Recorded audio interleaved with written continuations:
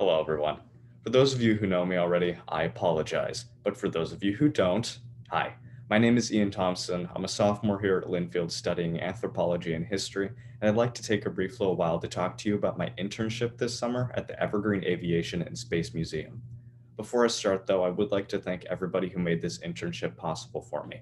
This includes First Federal for sponsoring my internship, as well as all the fantastic people at both Linfield and the museum who aided me in any capacity during the summer.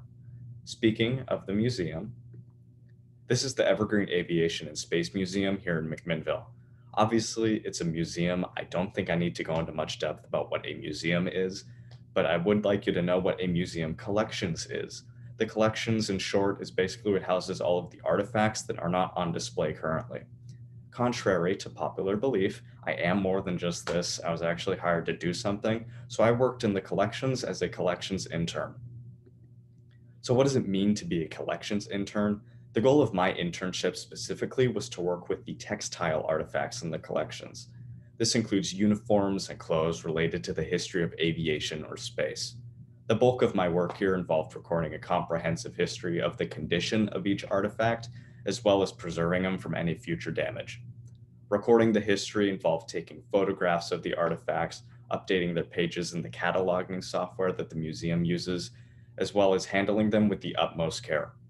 Preserving them, on the other hand, for the most part involved putting protective coverings and identification tags on the textiles. I hesitate to use the word product, but here's an image right here of what the finished product looks like. I'm very proud of the amount of work I did. I don't believe that I sacrificed the quality of my work for my quantity. And on top of this, I learned a lot during this internship. As far as what I learned, one of the most important things was how to handle artifacts with care and safety. I believe that the last thing anybody would want would be an artifact to be broken or damaged, and I didn't, so I'm going to call that a win in my book. On top of this, I also learned how to use the cataloging software that the museum uses, which is a pretty transferable skill, as lots of museums around the world and country use the same software, including Linfield's museum. How do my studies at Linfield relate to my internship? As I stated before, I study anthropology and history, and I don't think anything gets closer to those fields than actually working with tangible pieces of history that relate to people. On the flip side of things, my internship actually helps me at Linfield at the very moment.